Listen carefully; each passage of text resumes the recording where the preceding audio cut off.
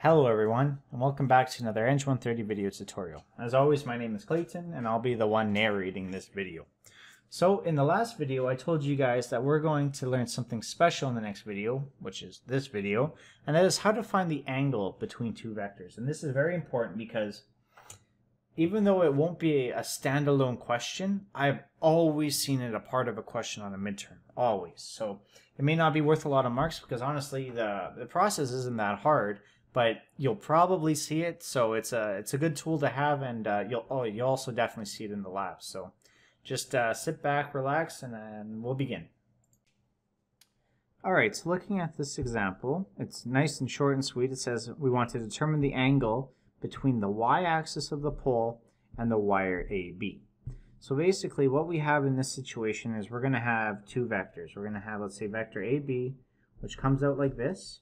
This is how I want you guys to think of it, because it's a little bit easier. So we're going to have vector AB, let's say, and then we're going to have vector from A, and then we'll say O, where O is the origin here. So this is point O. So we have two vectors, and we want to find the angle between them. And I know it seems really scary because it's 3D. It seems like there's probably going to be a lot of math involved between the two. However, there is one formula you guys need to know, and this will help you solve any angle between vectors. So that is cosine of theta, and this theta right there, that is the angle between two vectors, and that is going to be equal to the first vector. So let's say we have vectors RAB, and we have vectors RAC. So not exactly in this example, let's just say we have these two vectors. It's going to be equal to RAB, so that's a vector, and something called dot. So this is called the dot product, and I'll show you guys this real quick. So dot RAC, and all of that is going to be divided by the magnitude of RAB, like this, and then times the magnitude of RAC, like this. So the only thing here that should probably scare you guys a little bit, well, not should scare you guys, that probably is scaring you guys, but it shouldn't, is that dot right there, that dot product. So the dot product between vectors is, it sounds bad, but it's actually really, really, really simple. And I'll show you this right now. So let's say we have two vectors. So it's going to be, let's just say vector 1. So we're just going to go R1, and it's equal to, and I'm just going to put numbers in here. So let's go 1I minus 3j plus 6k. I'm going to do the second one in a different color, just so we can follow along a little bit easier. So let's say that vector 2, so our vector 2, and let's say that that one is equal to 5i plus 7j minus 1k. So let's say that we have these two vectors, and let's just say, who knows, their units are in meters. So I'm just going to swap these to meters, and I'm going to fix the sign up top. If we want to dot these two, so I'm just going to go to the black, and let's say that we're going to want to do R1 dot R2, like so. What it's going to be equal to, and this is kind of funny, because we're taking two vectors, but we're going to take these two vectors and we're going to create one single number, a scalar.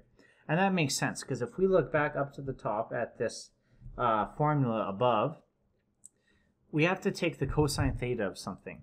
So we have to inverse cosine, and that has to be a number. We can't inverse cosine a vector. It's going to get really weird. But what this is, it's really, really, really nice, because if we're dotting two vectors, what we're going to do is we're going to take the I components, so we're going to take 1, we're going to take 1, and we're going to times it by 5. So the two I components, and we're going to multiply them together. And we're going to take the two j components and multiply them together. So 3 times 7. And then finally, we're going to take the two k components, so 6 and negative 1, and we're going to multiply them together. And then after we do that, so let's say we do that, so 5 times 1 is 1, 5, plus negative 3 times 7 is negative 21, perfect, and then 6 times negative 1 is negative 6. So in the end, all we do is we add all three of those together, So we're going to have negative 27 plus 5, we're going to have negative 22. So negative 22 is the answer to R1 dot R2. So it's actually really, really easy. So again, I'm just going to use different colors to show this section right here. This comes from the I component times the I component. The second section right here, this comes from the J component times the J component. And then finally, the last section right here, this comes from the K component times the K component. So it's really, really not that bad. So if we have the position vectors and their magnitudes, we can solve this question and any question like this very, very easily. Now, there's one little trick that we have to know. And this works for all vectors. So I'm just going to write down here to show you guys easier. So we're going to go cosine of theta. And this is equal to, and this is going to work very nicely. It's going to be equal to, let's just go R1 dot R2 over the magnitude of R1 times the magnitude of R2. So it's equal to this. But this is also equal to, let's say, F1 dot F2 all over the magnitude of F1 times the magnitude of F2. So that's really, really nice. So it doesn't always have to be a position vector. It can be a force vector as well. And then the third one that's equal to, and this is where it gets really nice because there's a trick here. It's equal to U1, so the unit vector, dot the unit vector 2. And then you guys are going to go, oh, but Clayton, you forgot to divide by the magnitudes. Well, we don't have to. Because keep in mind that the magnitude of any unit vector is equal to 1. So in this case over here, we're essentially just dividing by 1 times 1, which is going to be 1. So that's a little trick with unit vectors. If we have a unit vector of our if we have our two unit vectors, we don't even have to find the magnitudes because we already know that the magnitude of the unit vectors is going to be 1. So it's really, really, really nice. Now, if you don't have to take the extra steps, I wouldn't recommend it. So for this case, if we were to find the unit vectors for these coordinates, what's going to end up happening is we're going to have to do extra steps. So I don't want to do that. I'm just going to go straight into position vectors because usually when we're finding the angle between vectors, it's usually position vectors. I'm just going to be honest with you guys. It's usually position vectors that we deal with. But sometimes you'll have a unit vector and then you can just solve for it really, really quickly. So with that being said, I hope you guys kind of understand, but if not, we'll just pay attention to the example and hopefully it can help shine some light on everything. So if we look here, we have our two vectors. We're going to have what I'm just going to put as, let's go, oh, I guess I'll just use the points there. So we got R from A to O as one, and then we got R from A to B as the second one. So those are our two vectors. So in order to find the angle between them, we're going to use the formula again down here. Oops, I went to eraser. And if we're using this formula, we need to know a couple things. One is the magnitude and the position vector. So let's start with the position vector because we need that vector to find the magnitude. Now let's start with the easiest one. Let's start with RAO. And this is a trick, and this is exactly why I picked this one, because there's a million questions that deal with angles between vectors, but this one's very special. And this one's special because it says it's along the y-axis. The y-axis. And if that's the case, and it's along the y-axis, the first thing that we need to find is which direction are we going along the y-axis. And if you look at this case, we're heading towards the negative direction. So if anything's along an axis, its position vector is just going to be 0, 0, and whatever axis it's along is 1. So let's say it's along the x-axis. Our position vector is going to be 1, 0, 0. Let's say it's along the y-axis, which is this case. What we're going to have is the position vector is going to be 0i, because it's not going anywhere in the x direction, minus, and we're going to go 1j, because it's going in the negative y direction. And then finally plus 0k. And that's going nothing into the z direction. So our units here are in feet. Position vectors need units. This is going to be feet.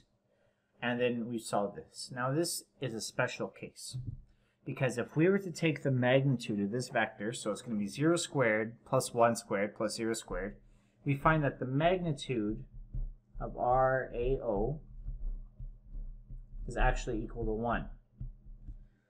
So since this is the case, this position vector right here, RAO, that's actually the unit vector for this scenario. So RAO, that's what's nice with dealing with something along an axis, is this position vector is equal to the unit vector RAO if it's along an axis. Remember, this is a special case along an axis, which is why I wanted to show you this.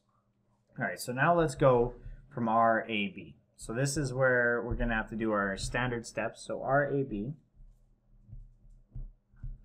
we're going to have to take the coordinates of B. Remember, we take where we end up first, and we subtract our initial position, so RA. And what we're going to have here is we're going to look for the coordinates of B. So looking over here, we see that B, right here, we first go along the x-axis. So we know that B goes a total of 2 feet along the x-axis. We look along the y-axis next, so that's going this way. And we see that it also goes 2 feet along the y-axis.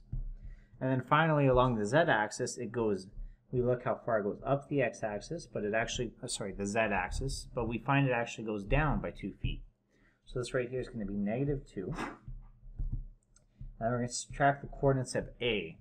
So A is kind of special because we start all the way over here, and remember the x and z are going to be 0 because we're right on that y-axis.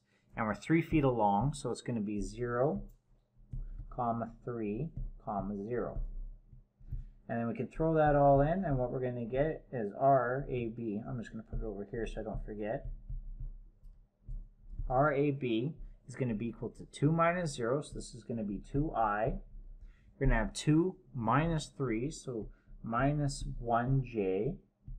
And then -2 minus 0, so minus 2k. And then what we can do next is we can find the magnitude of RAB. So this is all stuff that we've done lots before, so if this is a little bit tricky for you, I recommend going and watching the previous videos because we go into this more in depth. So the magnitude of RAB is going to be 2 squared plus 1 squared plus 2 squared. What happens is when we throw all of this in together, I'm just going to throw this in my calculator real quick. So so it's going to be 4 plus 1 plus 4. This is going to be the square root of 9, which is 3. So the magnitude is going to be 3, and of course the units is feet, and we need units up here too. So now if we look at this formula up here, we have everything that we need to solve this. So it's really, really, really nice. So let's just begin solving it. So I'm just going to recap the formula. We know that the cosine of theta, so this is the theta that we want, is equal to RAO dot RAB. So these are our two vectors, and those are in vector form. And then we divide it by the magnitude of RAO, which is multiplied the magnitude of RAB. Let's put little vector hats on them. So like this. So let's just go through this one by one. So remember, if we're dotting something, what we're doing is we're taking the components of each and multiplying them together. So I'm going to do this in special colors so you guys know. So first what we want to do is we want to take the 2 and multiply it by 0. So it's going to be equal to 2 multiplied by 0. Then I'm going to go back here, and this is going to be plus. And we'll go to a different color. The second one is -1, and we're going to multiply that by -1. So we go down here. What we're going to have is -1. -1 times -1. And then we're going to go plus down here. So plus. And our final one was, oh, we've already used that color. Let's go pink. What we're going to do is we're going to go -2 multiplied by 0. So -2 and 0. And then at the bottom, so this is all divided by those two magnitudes. Perfect. And our first magnitude, RAO, we know that that is simply 1. And the second magnitude is 3, which we solved for up here. So now what we can do is we can kind of make this even more simpler. 2 times 0, we know is 0. -1 times -1, well, we got 1 there, so I'm going to put 1. And then -2 times 0 is 0. And this is divided by 1 times 3, which is 3. So it's equal to 1/3. And remember that this is equal to cosine of theta. So then what we can do down here, oops, you can go theta is going to be equal to the inverse cosine of 1/3. And what we do is we can type that in our calculator, and we're going to get an angle of 70.5 degrees. 70.5 degrees. So therefore we can state our final answer. Theta is equal to 70.5 degrees. And we're going to box it so the TAs know exactly what to mark. Don't want any confusion. Perfect. So that's how you find the angle between two vectors. So as I was saying, it's not that bad. We just have to follow the one formula here. The only trick that you guys might find is the dot product. So even though it looks scary, it's actually really simple. You just multiply the I components, and then you add the multiple of the two J components, and then you add the multiple of the two K components. So it's not that bad. One trick that you'll probably come across, and this will probably be in the lab, is the unit vector, because unit vectors have a magnitude of 1, so it's very important in this formula because it cancels out the whole bottom, which is really nice. And then the final trick, of course, is when we don't give you a second point and we say along an axis.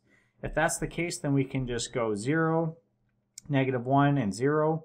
For this case, it's the y-axis. If it was the x-axis, we can go 1, 0, 0. Or similarly, if it was the z-axis, we can go 0, 0, 1. And the magnitude of that is 1. So it goes really nicely. And I'm saying really way too much.